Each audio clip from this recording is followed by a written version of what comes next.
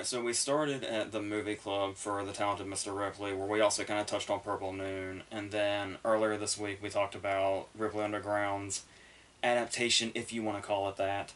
So inevitably we end up here now with the two adaptations of Ripley's game, one of which shares that title, and The American Friend, Wim Wenders' movie from 1977. So as far as how these two kind of came to be, to start off with, we have The American Friend, where I guess Wenders was a really big fan of Patricia Highsmith and wanted to adapt something, but since the ones that he wanted were taken already, like the rights were already taken, she had Ripley's game, which apparently wasn't published yet at the time, and so he got a hold of that and was able to adapt it in his own way. This is very much a Wim Wenders movie, despite the fact that it is, when you hear about how loosely it's based on the book, it is kind of surprising to watch it back and realize how much of the book is still in it, while also definitely being his own sort of standalone movie.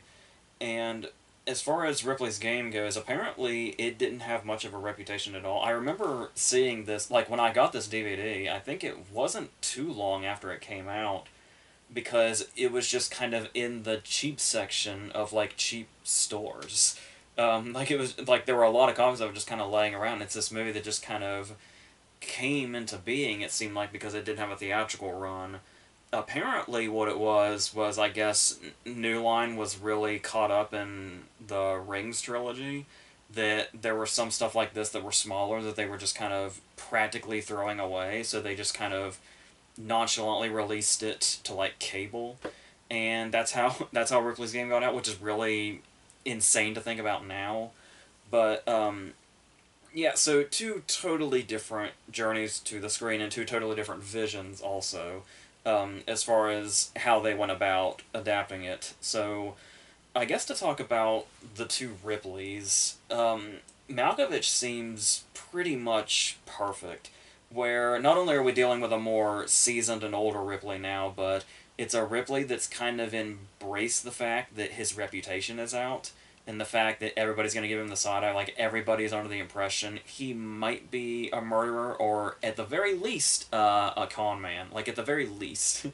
But either way, he's untrustworthy, but he's still able to basically exist in society because it's still only just rumors. He's still just a mysterious person.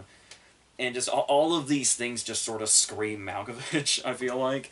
And the thing about it also is, what's great about this is that even though this is also kind of its own standalone movie, at least that seems to be what the goal was, so it's not directly related to Anthony Mangela's movie with Matt Damon, but obviously it's gonna promote itself as that, like many of them do. Like Ripley Underground did that also, where they really play on talented in the tagline, and I still like this tagline of older, wiser, more talented. Like, that's a way to it makes the point, like it kind of connects itself, but also it's building up that the character is potentially even more dangerous than we've known him to be, and maybe more petty also as he goes on, believe it or not. So we still see how he can intellectually dance circles around people, and his interests can seem very sort of, if you look at it from Jonathan's standpoint, maybe a bit over extravagant and tacky, but depending on where you're coming from. But obviously, taking in all of the finer things in life, just also with maybe a side of murder or a scheme here and there that will get him, multiple millions of dollars. Kind of like this opening scene, which is, funnily enough, set in Berlin, given that the setting of The American Friend is Germany. And in most of Ripley's game, in most of the movie, Ripley's game is Italy. Most of the book is France, or maybe all the book is France. Come to think of it, but yeah. So this opening scene, about it being a standalone movie, where we see this deal going on, and they bring in the idea of the art and the forgeries that he got into, that was introduced in Ripley Underground's book, and that's sort of carrying over, and that's where he's sort of making his money now, and he found that niche, and then the idea of him being impulsive, like we talked about before, where even though he's very, very calculated, and he takes his sociopathy to these places of really being able to benefit himself because of how he can work out situations ahead of time and be like 10 steps ahead of everybody. But also the thing about Tom Ripley is he gets impulsive really fast. So if he is going to kill you, it's going to happen one way or the other. But he'll find his way around that later because he always will. He'll always get away with it. So when we see this opening scene, it does feel like this scene was basically put here because not only does it like have ties to Reeves' story as we go on, but I think the idea of introducing him to who might potentially be a new audience, like somebody who's sort of coming across this movie first when they go into Ripley, which I feel like most of the Ripley movies you can pretty much do that with, where you can just kind of go in and with the American Friend, it kind of helps. It might be less confusing to know Ripley Underground before you go into the American Friend, even though it's an adaptation of Ripley's game technically, but to show those like how sophisticated he is, but then also how quickly he can turn to his impulses and kill somebody and get violent and then steal, and how all of this is wrapped up in this one opening scene. Like what it took, like when you watch the Talented Mr. Ripley's movie, and you see how long it took him to kill Dickie. And how that's all sort of... We kind of go quickly on that journey, like in fast forward in this opening scene in Ripley's game, to kind of get the audience to what kind of person Ripley is and what he's capable of. So I love the way they handled that. And then talking about the pettiness, where it's like, in this one, his Jonathan's slight towards him that sets the whole thing off is more blatant. Where I think in the book, he just like sneers at him, whereas here he like actually really kind of lays into him at this party, not realizing he can overhear him. But the thing about it also is what we've set up about Ripley and how sort of cold he is and kind of emotionless he is, and how he's much more... While everybody else is busy having emotions, he's just calculating and using these like to his advantage, or locking them away for future usage or something. But here we actually see those lack of emotions, I guess you could say, that we typically see in him, and how that's sort of like set off by the pain that he feels, like set aside by this pain that actually comes through for once, and it's almost startling to see how genuinely offended he is by what Jonathan was saying about him to these people. And it's like, could that just be the reputation? Could that be something that genuinely gets inside him and just, like, brings his whole inner house of cards down, or whatever it is? But either way, Jonathan obviously makes a huge impact on him in the smallest way. And like I said, sets off the whole sadistic game that goes on throughout this movie. And like I said, the way Malkovich is able to portray that, while also having this sort of wicked sense of humor to him, to where he's like, he kind of amuses himself. We get that a lot in the books also, when we're kind of hearing it from his perspective, where he has this sort of dark way of making himself, like, not necessarily making himself, in hysterics, but he can, like, say something that's only clever to him, because it touches into a territory that only he knows, and it's usually in this really depraved place. But I like how, even though I love it, as weird as it is, it's so fascinating and fun to be inside his mind and see how depraved it is when you read the books. So when you're watching a movie, or you're watching this particular Malkovich portrayal of him, the fact that we're kind of getting that from the outside, and so it's like it feels like the only person that really knows the inner workings and the decision making that's going on here is Malkovich himself. So when we get moments like stuff that's not acknowledged at all by anybody in the movie, visibly, when he goes to Jonathan's shop and he's talking and he says, like, how are you? And Ripley's response is, life goes on. And it's like, and it's just taken as any other response, and that's it. But when we remember that he's talking to somebody that is presumably terminally ill, the response, life goes on, is an interesting one, and seems very deliberate, despite the fact that we never see any even dark amusement in himself. It's all probably way internalized. Like, if that was a line out of the book, he would have acknowledged to himself, and he's also terminally ill. That's hilarious. So that's the stuff that I feel like you can actually see in Malkovich's performance. Even, and I don't necessarily think you have to know the Ripley of the books to completely get some like satisfaction of seeing how well Malkovich portrays that and how he does feel almost right off the page when you see him through Malkovich's perspective, and the sort of that also comes through in like the arrogance, I guess you could say, when he, because you'll notice when you watch it, he has this sort of, like, he doesn't seem to care what's right out in the public. Like when they're talking about the garrote with Reeves, and he just kind of hands it to him, and he's walking around in public with it, just sort of waving it around, and then he uses it on Reeves's wrist, and they're still like right here in the view of everybody. And you'll notice that nobody's kind of reacting, and it's like, this is basically where Ripley has set himself throughout the last 3 stories of the books, is that he actually says in the movie that he doesn't worry about getting caught. Like, he doesn't even necessarily think about being caught because it's just kind of not going to happen. And the way they kind of show that in scenes like this, where it's like, he's just able to do this stuff with seemingly no fear whatsoever. And also the way that seems to have rubbed off on Reeves a little bit, like the scene when he pays off Jonathan the first time, and he just hands him the money, like, right in this public restaurant. Jonathan even reacts to it. And it's like, these guys just live in another world at this point because they've gotten away with so much. And it's like, that just, all of that just really puts you in the place that Ripley has set up for himself. And it's really fantastic. And, like, especially through this performance of Malkovich's that has so many nuances in it. You could probably watch this movie 10 times over and catch a new nuance in his performance every time, whether it be like a slight sort of facial expression change, or like something in his eyes or something, or even like a gesture or something. Like the way, I love the way he gives him the belated birthday present, and instead of saying you're welcome, he just kind of does that, almost like a well I had to shrug. Almost like, because obviously one of the things that makes the story come around is how Ripley's guilt almost uncharacteristically kind of started to get to him with the whole Jonathan thing.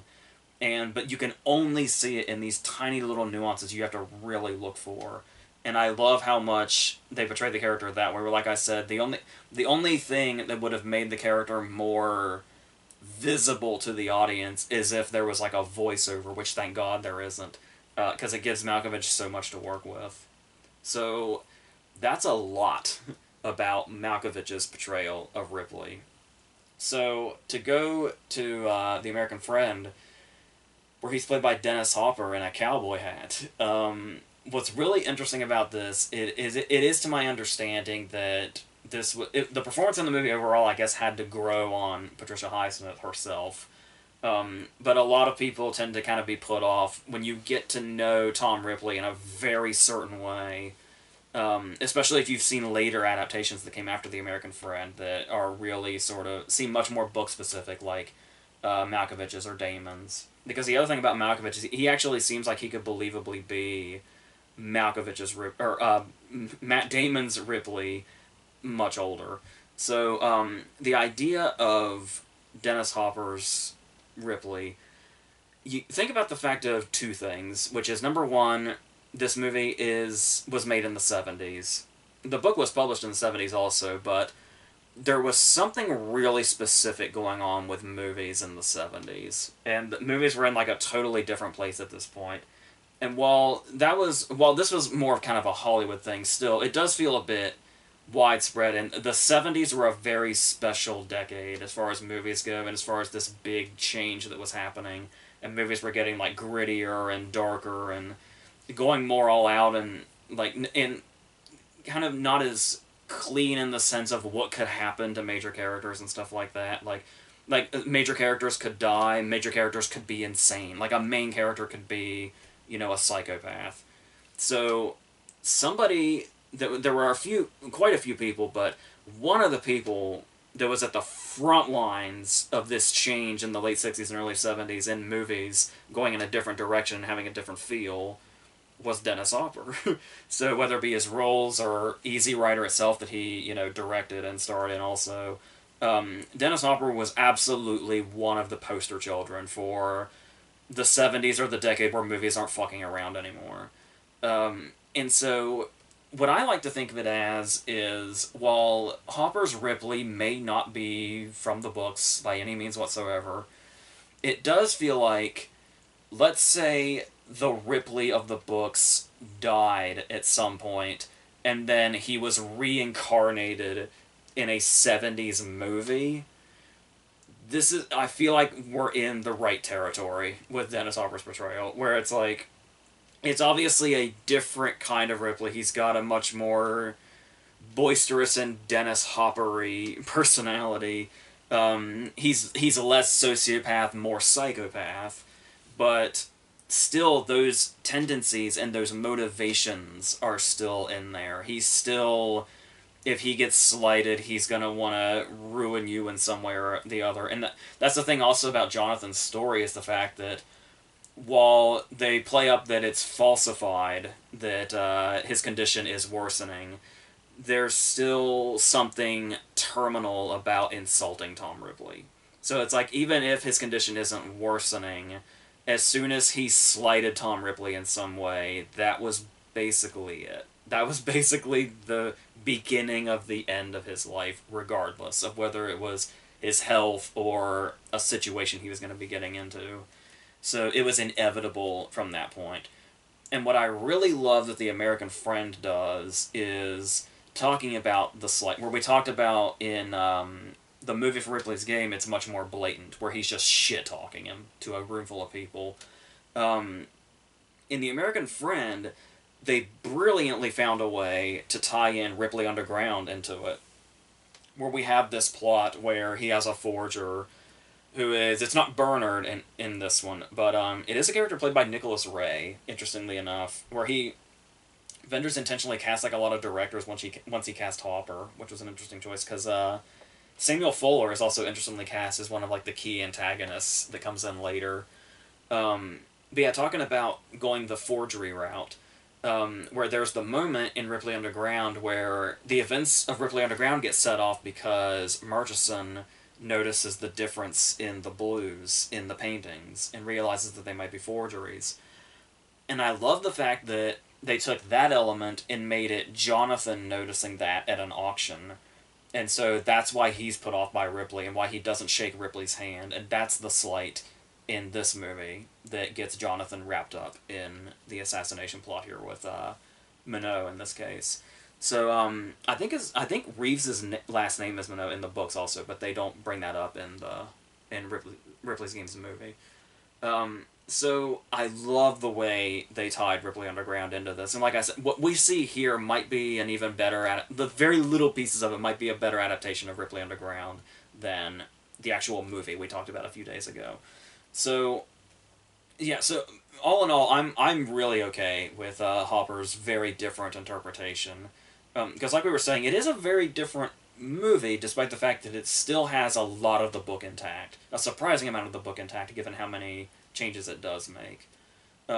So, to talk about Jonathan's place here and his portrayals throughout it, what I really liked about DeGray Scott's performance here is the fact that it does seem like they're going to make Jonathan a bit more unlikable, because it's not something sort of as minor as it is as in regards to why Ripley's put off by him, but it's it almost makes him look like he's, because obviously we know Ripley is somebody that feels like he's much more sophisticated than everybody else, so it's almost like it is nice in a way to see Ripley get put in his place for once and kind of, like I said, see this pain in him that we don't typically see. But the idea of it eventually making Jonathan sympathetic, it does not feel like Jonathan is headed towards being a sympathetic character in that scene where he's shit-talking Ripley. So the way that they're able to get us to that point, and they're able to get us there pretty quickly, I think says a lot about how they set up Jonathan as a character in this movie and DeGray Scott's performance. And I also like how, this might seem like it's too much, but I actually kind of like that the movie for Ripley's Game adds more motivation to Jonathan, because it does seem like a big factor in this story in general, in both movies and in the book, is getting Jonathan to transform from down on his luck family man with a nice little business, living a peaceful life, to an assassin is a very big leap that only Tom Ripley could have foreseen. So, as far as them putting him in this place of, yeah, he feels like he has nothing to lose because he's under the impression that he's terminally ill and he has, no time. And his family needs some sort of support to be left with. And because otherwise, it'll be like his entire life was a failure. So, you could probably buy that could be enough, especially if it's somebody that's like really close to death. But adding on these little things about, there's the thing where his wife, who's named Sarah in this, played by Lena Headey, she works in like that bookshop, and she's got that really sleazy boss that he catches like looking up her skirt and stuff like that. And it's like to put that in his mindset that I think it's after he's gotten the offer too from Reeves, where he's in a place to where because he's not making the money he could be and they're not making the money they could be, he's the reason she's in that position where she has to get ogled by her boss every day. And so there's that, to the point that it even interrupts, when they're in bed. Like, he can't even perform thinking about it. And then there's the stuff that Ripley comes in. Ripley with, like, his little samurai comments, just where Jonathan doesn't even notice them, he just slips them in there. When they pull up to the house and their son is outside, I think he's named Matthew in this one, and he's David in this one. And Ripley says, oh, if I had a son like that, I'm afraid I'd do anything for him. Like, literally anything. And so it sounds like casual conversation to Jonathan. We know where Ripley's coming from, and we know the plot of the movie, so it sounds blatant to us, but to Jonathan, it just sounds like any other comment. So everything is sneaking into his mind here and corrupting him, essentially. And so I like that they added just a little more pieces of that. To get Jonathan to that place and that mindset. With Bruno Ganz, it's the same way, where when we see him as this, family man who's been put in this place, and he has these scenes that are nice with his wife and then with his kid. I think the scenes that really stand out with Ganz, though, are the scenes where he's alone. And we have just him doing these little mundane things, but they're done very cinematically. Like, whether it's just him putting a frame together, or when he's like with that gold sheet, whatever it is. And it's just watching him do these mundane things so cinematically, and it's like you get the sense this is somebody whose mind is constantly turning in some way or another. And maybe even before he thought he was terminally ill, this is a guy who was like always his mind was always going in a direction, and so it was just a matter of what path this vulnerable mind now is going to go down can probably be very easily put on a particular path. And, of course, that's exactly what Ripley takes advantage of, and Minot takes advantage of. What I like also about what Ripley's game, the book and the movie do, the movie has a particular scene especially, that the American Friend didn't really go into, was how Jonathan's wife sort of becomes an adversary in her own way to Ripley. There's a great scene in the movie for Ripley's game where there's this scene where they're painting together, and it's this sort of nice, tender moment between them, but then, like, in the middle of this moment, she starts to get a bit put off by him, and it kind of starts to maybe see a darkness that maybe Jonathan can't quite see yet. Jonathan's gonna see up close and personal soon, but she kind of saw it first, so she probably saw everything coming with Ripley much sooner, which makes much more sense as the movie goes on, and when it's revealed to everybody what Ripley can be capable of and what they witness him doing. It all makes sense. It's especially the moment when she spits in his face at the end, which she does in the book also, but I'm not even sure which one I prefer because they both are very effective. Where it's right after Jonathan's death, she does it in the movie. And in the book, it's, like, long after the fact. They, like, run into each other in public, and he's going to say something, but the only interaction is her spitting in his face. And so I like this sort of adversary thing going on with them, where it's like, he doesn't feel like she's an enemy, but she definitely feels like he's an enemy. It's a kind of a one-sided thing, but honestly, that's all the more beauty to it, because I don't think Ripley cares enough about people to have a sworn enemy of any kind.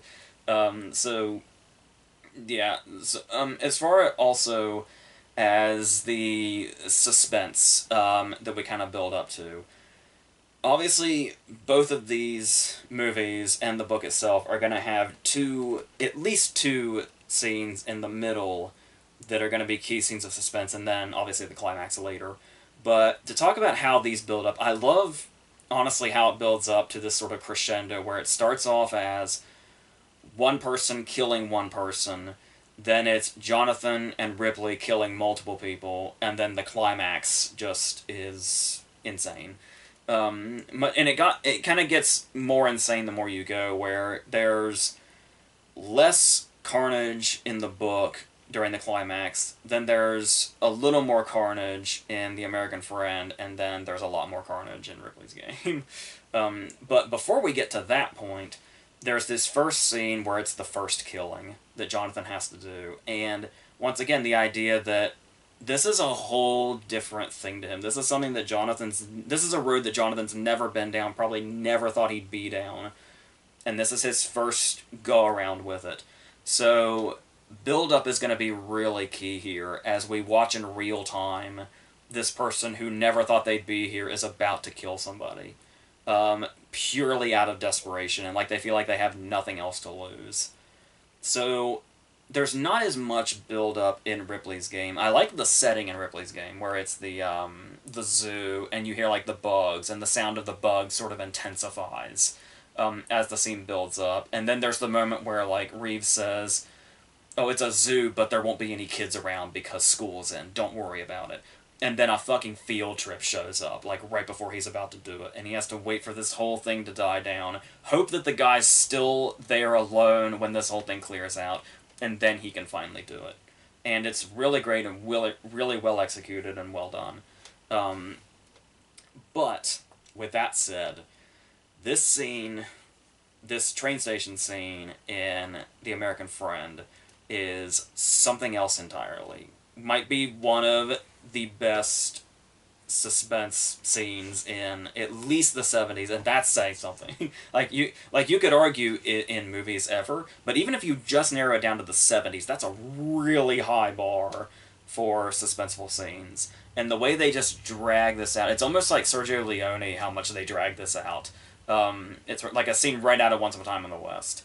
But, yeah, so it's this excruciating build-up, excruciating in the best possible way. And the target arrives, the target misses the train, and so he has to wait on him there, and they're right there with each other. Like, this could happen at any moment, but then they get on the train, and then there's more waiting. The target is right there, but there's people around, and then there's the whole scene through the train station itself. He goes forward and back and up and down, and it's just, you just wait and you wait, and it's like you can just see this person having to do this, and you can feel what they're feeling.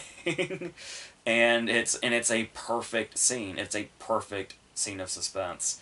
And then there's the other layer of this, where you think about the depraved angles that Ripley comes from. Like, forget that, Minogue's kind of setting this whole thing up, but, Ripley's the one that inserts Jonathan into this. And there's the whole sort of, like, depraved layers to this. So, to add more depraved layers, we have to think about the fact that, like I said, this movie is set in Germany. So, Jonathan is now a German character. And they make it known that the target is a Jewish guy. So now this hit has been set up that the protagonist of this story is a German guy, and we have been put in a position now through the context of this story that we are potentially rooting, because we've come to feel sympathetic for Jonathan, and now we're in this place where we're rooting for a German guy to kill a Jewish guy.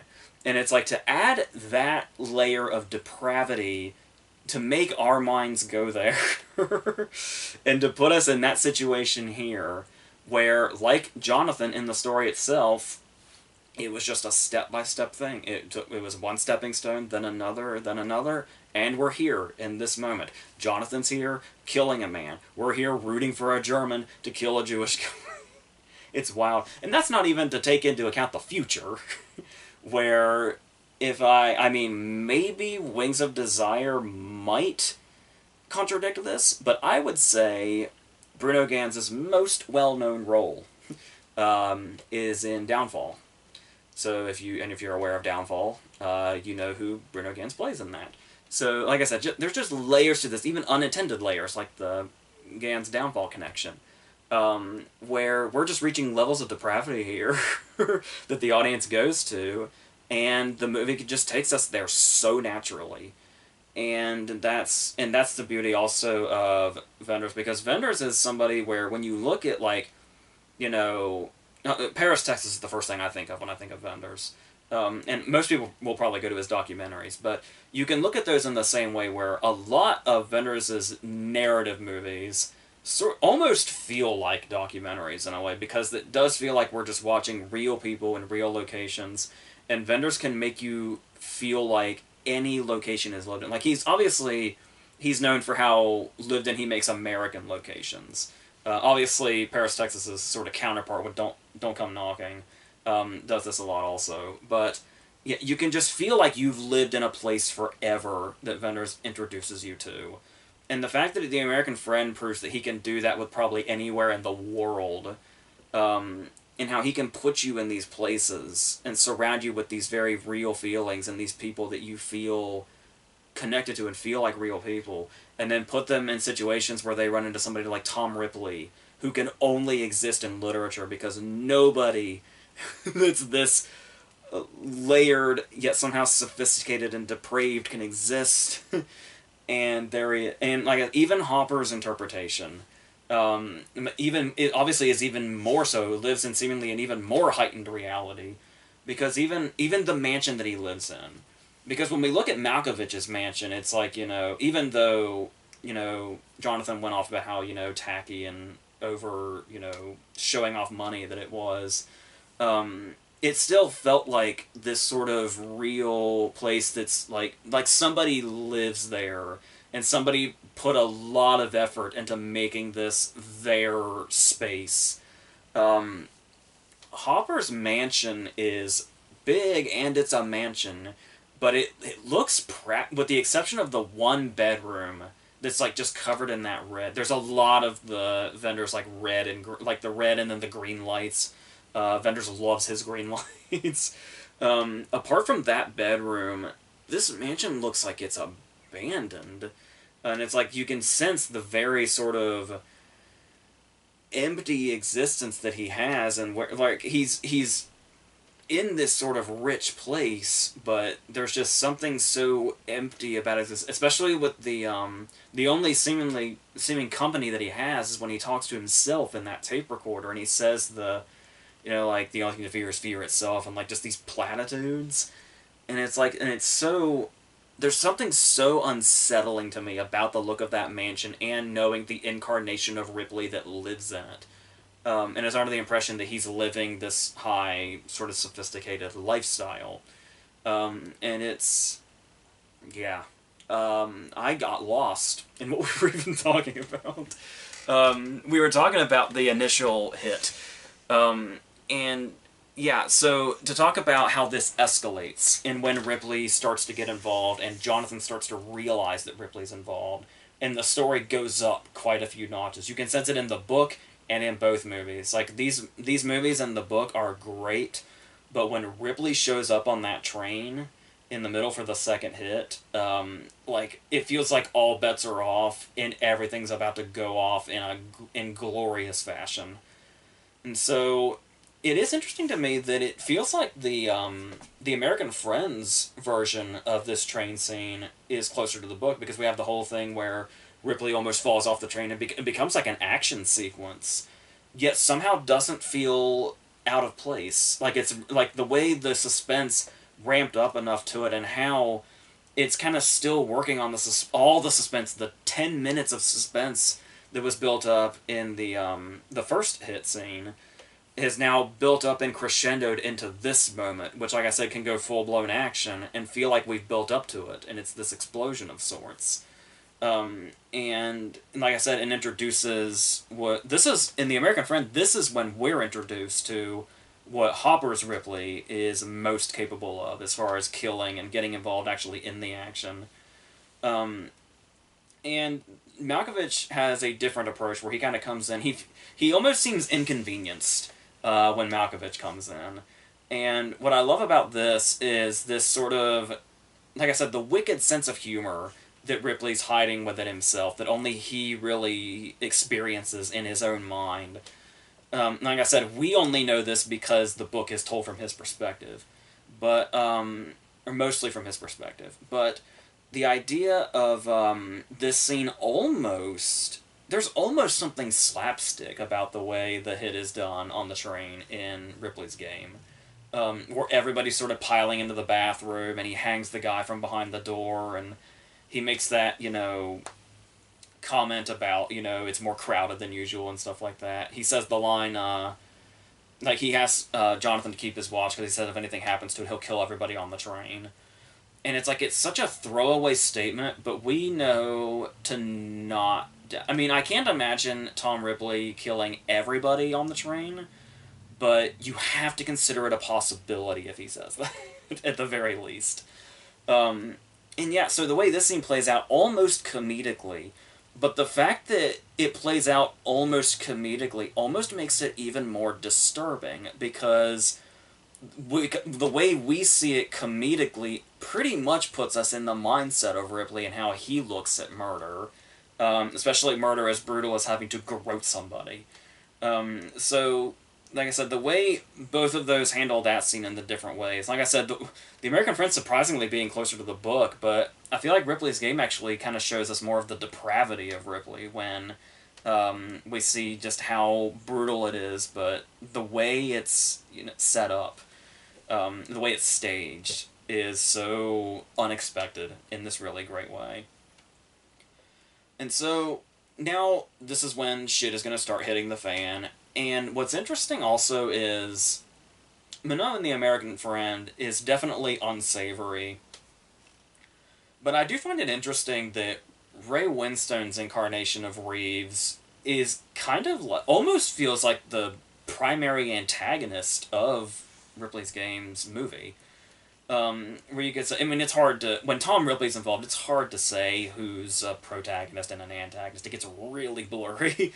But I feel like they really play up Ray Winstone's Reeves as a full-on bad guy to the story. Which does add a certain quality to it, and feels like it kind of puts us on a particular path.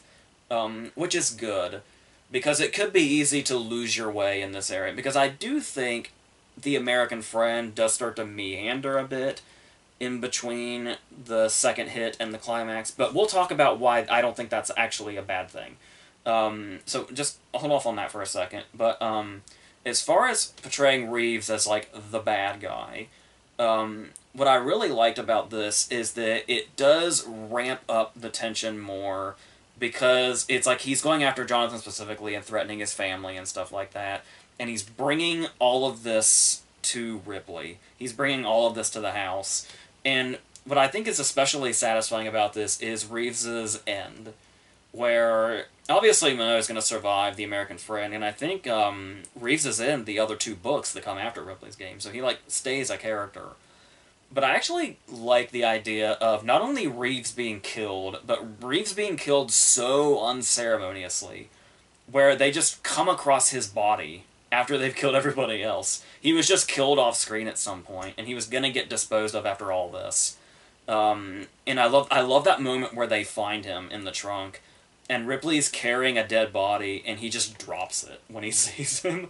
And then it's almost like he emotes for a second. For a second, he's almost surprised.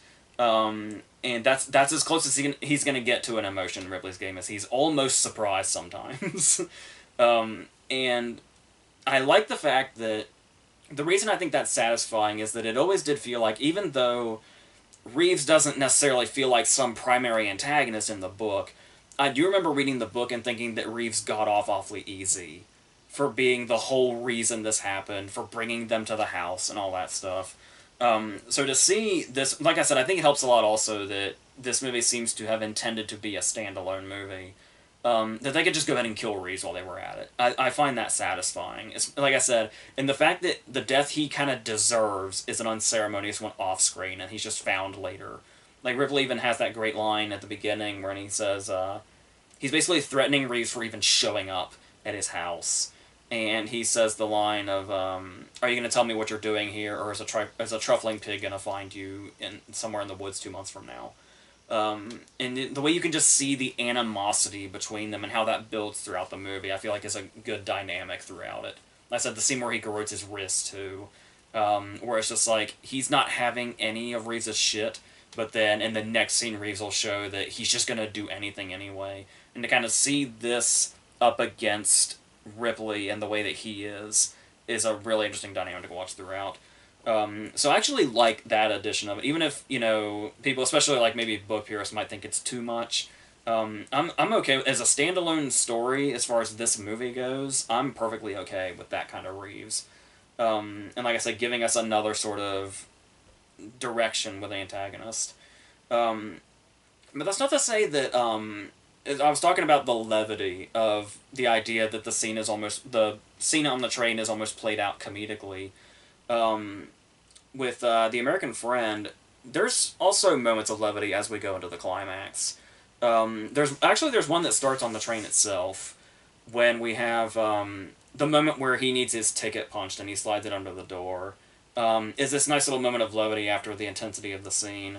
But then, as it goes on, there is a vibe that we get in The American Friend that we don't get in Ripley's Game, or the book even, which is this friendship that's built, like this actual genuine friendship that seems to be building between Ripley and Jonathan. Even though Ripley is still kind of incapable of these kind of feelings, it's still interesting to see, especially Hopper's version of him, to kind of see him almost warming up to somebody, almost. Like I said, in every story in the first three, he always gets an attachment to somebody, whether it's Dickie in The Talented Mr. Ripley or Bernard in Ripley Underground. But with Jonathan, it's like kind of in a way we haven't seen before, where it's like he almost seems to respect Jonathan more than he's respected anybody up to this point. Because there was something very sinister about his attachments to Dickie and Bernard. Whereas here, it is something much more... It could be something much more sympathetic, because he does have the moment in the book where he talks about the fact that the reason he goes and helps Jonathan on the train is because guilt was kind of starting to rear its head a little bit, as far as getting Jonathan mixed up in this. Because there's even the moment in The American Friend where Jonathan apologizes and gives him the picture for not shaking his hand. So with that especially, it feels right that they kind of start actually having these moments between them, where there's the moment where he like offers him food and then, you know, drops it, and then when he hands him the cigarette and he says, I'm thinking about you all the time, and stuff like that. And they have these genuine laughs between them. Like, it looks like Dennis Hopper and Bruno Ganz laughing together, which makes it all the more believable that it's Ripley and Jonathan laughing together. And then that's when the climax kicks in, where, like I said, we have these bits of escalation. And, like I said, this is the part where I said that The American Friend, prior to the climax, might feel like it's meandering a little bit. But here's the thing about that, and why I don't mind, is...